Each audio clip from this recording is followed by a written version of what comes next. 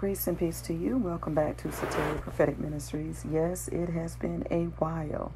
For those of you who have been subscribing or who are subscribers to this podcast, you know that there'll be seasons when I'm on it, I'm diligent, I'm consistent, and then there'll be times where you just won't hear from me. And one thing I will say about that is I'm true to every season that God has ordained for me. When I'm in seasons of industry, you're going to see me planting, pulling, harvesting, the whole 9 yards. But then when God has me in a season where I'm studying or I'm resetting or resting, then I'm going to obey that season as well. And so you've got to get to a place in your life where you don't apologize for where God has you. And the thing about religion is religion has the tendency to cause pressure. It's a pressure to perform, a pressure to be seen, or a pressure to be to fit in a certain frame, right? But thank God that in the kingdom of God, we move by the Spirit of God. And so there'll be times when God says, speak. There'll be times when God says, be quiet. There'll be times when God says, get some rest. And there'll be times when God says, get to work. So if you go a few days without hearing from me, or a few months for that matter, all is well. All is well. We're just being obedient to Holy Spirit. Having said that, the word I want to release to you is concerning blockers. Okay, season blockers, life blockers, destiny. I think I'll stick with that, destiny blockers. Now, this can happen one of three ways. Either God is blocking you because there's an area you're trying to move into and it's not time. I'll give you King David, right? After Samuel anointed King David, God sent, or he led David back to the field. It was not time for David to assume the throne of Israel, even though he had received the calling, even though he had been crowned and anointed. It was not time. And so you may find that even though God has spoken a certain thing concerning your life and God has confirmed it, it doesn't always mean it's time to move into that, because for where God is taking you, there may be some work that needs to be done in that space. Another example of that is when God blessed Israel. He told them, he said, listen, I'm going to send you to a land flowing with milk and honey. He was talking about the land of Canaan. Now, because Israel's mindset had not been developed, this is for somebody, even though God has said and God has not lied, but there's a certain maturity that we've got to own, that we've got to manifest before we can step into that greater dimension, right? Because to whom much is given, much is required. So even though God say, hey, I'm giving you a land flowing with milk and honey, the land that I promised to your forefathers, Abraham, Isaac, and Jacob, this is the land of your inheritance. God did not lie about that. Just like some of the promises that God has made you, he has not lied about that. It's just that you may not have reached that point of maturity. And so in that, God himself will block it. He will have you in a season where you find yourself in circles. Like you just feel like you just can't get past a certain point. You can't mature past a certain point. You can't grow past a certain point. And it's because there's a work God is doing in you. There's some character work, personality work, spiritual work, deliverance work. God is doing that work in you. And he loves you too much to allow something that he blesses you with to destroy you. The blessings of the Lord maketh rich, and he add no sorrow. So because of that God himself may block you, because it's not time, even though, and I wrote a book a few years ago, Time and Seasons, right? Knowing the difference. So time and turn. And so, yeah, it may be your time, but it's not your turn. It was David's time to be king, but it wasn't his turn, because there was still some things that God was doing in King Saul. So you may have seasons where God is blocking you. You may have seasons where the enemy is blocking it, like he's hindering you. He's throwing all types of barriers and blockages in your way. It can come through people who just are time wasters. My God. Have you ever been around people or a person who they have an anointing to waste your time? And you'll feel it after you finish talking to that person or being around that person. You will feel a sense of disgust, because you know within your knower, I wasted 2 hours doing that. I wasted an hour with that. You will feel it, the Holy Spirit of God, because the Holy Spirit will be grieved because God tells us to redeem the time. And so if you can be comfortable, and I don't know who this is for, but here I come. If you can be comfortable wasting time, then you really need to tune in to whose spirit you're yielded to. Because the thing about the Spirit of God and the Lord Jesus was the perfect example. He would not allow people to just draw him into anything. People were pulling on him. The crowds were thronging him. He was invited to go here and go there, but he would only do that which the Father revealed for him to do, because he knew his time was not yet come. He knew he was only here for a certain period of time. And so when you are mindful and you are cognizant of the blessedness of time that we don't have all day, there are certain assignments that God expects you to get done within a certain parameter, within a certain window. And you got to get that done. And so the enemy will use people close to you, strangers, people you used to deal with. I mean, he doesn't discriminate, right? Whosoever will. And these folks will come into your life right when God has ordained a season of industry. Have you noticed? Listen, they will not approach you when you're in a season of rest, right? When you're in a season of rest, you've got time to entertain whatever. But when you're in a season of industry and you see certain people coming at you and they just waste your time, you have to know these are assignments from the enemy to draw you out of your graceful dimension of time. In other words, the time where God has graced you, empowered you, equipped you, given you resources, people and otherwise to get the work done, but you're handling time wasters. And these folks, listen, they're not on anybody's time, not even their own. God certainly has not assigned them to do anything because they have not proven to him that they have the capacity to honor time. And so these folks, they don't honor God's time. They don't honor their time. They certainly won't honor your time. And so the enemy will use these folks, I call them time wasters. They'll call you with nonsense, or they'll come to your house with nonsense, or they'll invite you to something that has absolutely nothing to do with where God has you. And you've got to know that for yourself. You've got to know, shall I pursue, overtake, recover? You need to know when to go, when to stay. But a third blessing blocker or destiny blocker is self-inflicted. It can be self-inflicted, where you yourself just won't move. God is telling you to do a certain thing and you just won't do it. A few years ago, the Lord impressed upon me to return to school. Now, if any of you follow me on Facebook, I promise you, I feel like I know the brain is a muscle, but man, I'm like, God, do I have to learn this new skill? Do I have to go back to training for that? Do I have to go back to school?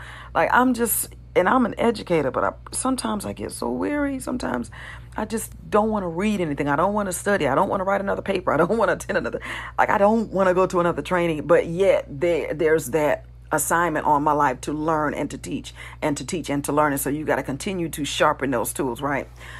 And so a few years ago, the Lord impressed on my spirit to go back to school to get my school admin degree, which is a grad level degree. And I didn't want to do it. I said, God, I just got my doctorate. I've got my undergrad in sociology as a social worker. You know, I've got all these other certifications and trainings. I'm like, I'm really good. I'm happy with my career.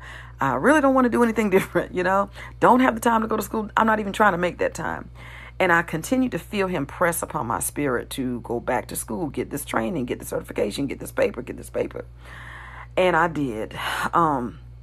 Reluctantly, I'll be honest with you. It was reluctant, but I obeyed, right? Lo and behold, not even a year later, doors that I had never, you know how the Bible says, eyes have not seen, ears not heard, neither has it entered into the heart of man, and things God had prepared for them, but he has revealed them to us by his spirit. So there were doors, I didn't even know it was a door. You know what I'm saying? Like, sometimes we think we have a handle on what God is doing, and you don't, for his ways are not our ways, his thoughts, right? Not our ways, our thoughts. And sometimes you think you're doing good. Sometimes you even like where you are. And God is still saying, come up higher, daughter, son, come up higher. I got some greater things to show you. I got some other platforms I want to lift you to. But for some of those platforms, there's a prerequisite. There's a thing that you've got to do. For example, with Joseph, even though God said, Joseph, you're going to be the prince of Egypt, son. You're going to rule over Egypt. You're going to rule your people. You're going to save your people, right? However, there's a prerequisite. He needed to understand the principles and the laws that govern Egypt. Same thing with Moses. I'm going to raise you up. I'm going to lift you up, son. You called out. You're, a peculiar child. But I need to teach you, right? And so God will take you through seasons of training, seasons of intense discipleship, so that you can own that platform where he's taking you to, right? So that you'll be able to diligently manifest that apostleship or that pastorship or that evangelistship, whatever that thing, whatever the work is, whatever. He wants you to be able to articulate it well, right? And so I went ahead and I did that. And within a year, a door opened for me that I didn't even know was a door. I didn't even know God could do. And listen, when I say that, I know God can do anything, but sometimes there's some things that you don't even have the mind to ask God to do. Like it has not entered, you know what I'm saying? It just hasn't entered into the realm of your understanding that, wow, that's something God can do. But it wasn't until I stepped out. I'm talking about these destiny blockers, because sometimes we block ourselves by being lazy, by being shiftless, by being crafty. You know what I'm saying? Trying to fake it, and it's not working for you. It's just not working, right? If anything, you're just going to delay yourself, and you're gonna hinder yourself, or you're entertaining time wasters. And so you have to be mindful of what a destiny blocker can look like for your life, and also be mindful of why God is saying to you, I need you to evaluate where you are. I need you to examine if they are. Now, some of you may be doing well, like Apostle, woman of God, I'm good. There's nothing in my way. I'm zooming. I'm doing what God is telling me to do. All is well. And for you, hallelujah, God bless you. Praise Jesus. But then there are others who don't share that testimony, and you are stuck and you're frustrated and everything around you is moving by the power of God, right? But you're not. So then what's happening? Is God blocking you? Are there some areas in your life where God is saying, hey, I need you to, I'm about to prune you. I'm about to cut you, right? And pull you back from some things. Or he may say, you know what, I need to correct you in this area. Or he may say, you know what, I need to grow you and develop you in this area. Or he may say, I need you to go through this test again because you didn't quite come out with the skill set that I was expecting. So yeah, I need you to go back. I need you to go back around that being one more time. Then again, it may be self-inflicted. It's something that God is telling you to do and you just don't want to do it. Like me, I did not want to do it, but I did it. And to God be the glory. A door opened, a great effectual door, like Apostle Paul said. And I'm happier now. And I don't like to use the word happy because that's not fruit of the spirit. That's a condition. But I'm happier now than I've ever been in my career. Is it more work? Yes. To whom much is given, much is required. But it speaks more to my destiny than anything I've ever done. And I know that what I've done to this point has only prepared me for this work. But I had to acknowledge that had I not have obeyed God and committed to what he was requiring me to do, I would have become a destiny blocker. It would have been a self-inflicted destiny block. And you can't blame the enemy for that. You can't blame the witches or the warlocks or whoever's battling you in the realm of the spirit. You have to own that and say, you know what, God, it's me. I'm the delay. I am the reason that this is not happening for me. And so I feel like that's what God is saying to you. I feel like he wants you to come to a place where you own where you are. Like I said, many of you may be flowing in God and you're moving, and man, God is doing some tremendous things in you, with you, for you, and to you, and that's amazing. But then others, that maybe not so much. And the Lord is saying, hey, I need you to pull aside now, and let's have this conversation, right? God expects every promise in your life to come to pass, regardless of how lofty it may seem, how far-stretched, how far-fetched, outstretched. It does. God, when God speaks, he expects his word to come to pass. He said he watches over his word, and he will even hasten it to perform it. So God expects that, but he's not going to violate your will. He's not going to fight you now. He's not going to fight you to bless you. So you have to get into alignment with what he's saying. But there are some things that God has authorized for you to operate in. There's some doors that God has authorized to be open for you, but you got to posture yourself. You got to get in that place to where that's happening for you. Okay. But he wants to complete every promise. He wants to bring it to pass concerning your life. He wants to straighten out crooked paths. Some of the crooked paths have nothing to do with our footsteps. Listen, some of the crooked paths have a lot to do with our mindset.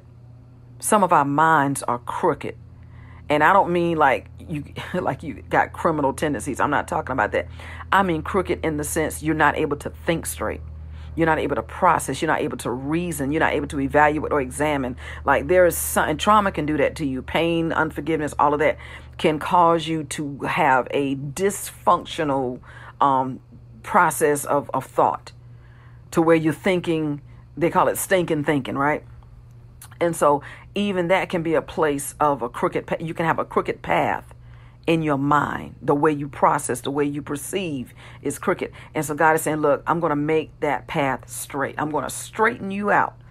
I'm going to straighten out the way you think. I'm going to straighten out the way you process. I'm going to straighten out the way that you handle things. And trust me, that's a work. When God starts to deal with your mind, that's a work. So you can say amen, but you better get ready for that work. It's going to be an undertaking, I'm telling you. But God wants you to claim everything. God, everything that you said belongs to me. God, I claim it. I may not even be in a position right now to receive it, but God, I claim it. I come into agreement with your word concerning me. Clear, Lord God, and straighten every crooked path in my mind, in my heart, and the way that I process. God, complete every incomplete assignment. Give me the grace and the ability and the stamina to stay the course. I'm hearing God say some of you don't have the stamina to stay the course. You stop, start. And if you've ever known anybody, just like, first of all, if you've ever driven on a highway, you would just totally destroy your gas mileage. The best gas mileage is for those of you that are on the highway and you just, you stay in the course, you stay in that momentum. But when you're in that stop and go traffic, it destroys your gas mileage, right? So he wants you to have momentum and he wants you to be consistent. So begin to claim what God has for you and come into agreement, but then also prepare for the work that he's going to do with you and through you to get you where he needs you to be, right? He's saying to you, don't forget the things that I've taught you. And he wants you to keep his word in your heart. Keep your word. David said, your word I have hidden in my heart, right? He wants you to trust him with all of your heart, despite what you see. Some of you all are seeing some walls, and you feel like the walls are closing in on you. And God said, I need you to see me beyond the walls. I need you to see me beyond the barriers and the limitations, right? And God wants you to be confident. He wants you to have a confidence in him. He's the same God that for all the prayers you prayed that were according to his will, all the times you needed deliverance, all the times you needed to be healed, all the times you needed to be set free, and he did that. He said, I'm the same God. I need you to restore your confidence in me. He said, because if I began a good work in you, he said, I'm going to perform it until the day of Christ. God's going to do that. He's faithful to his word. And so, the blessings of the Lord are about to overtake you. But people of God, you got to get in place and stay in place, right? And start to look at these destiny blockers. Whether it's an area where God himself said, hey, not yet. I'm going to do it, but not right now. Look at if it's you. If you're not moving and God said, hey, I've ordered your steps. Now I need your feet to move. Or are there some demonic things happening? Then to cast those things down and do battle in the realm of the spirit, right? So we want you to be blessed by the word of the Lord.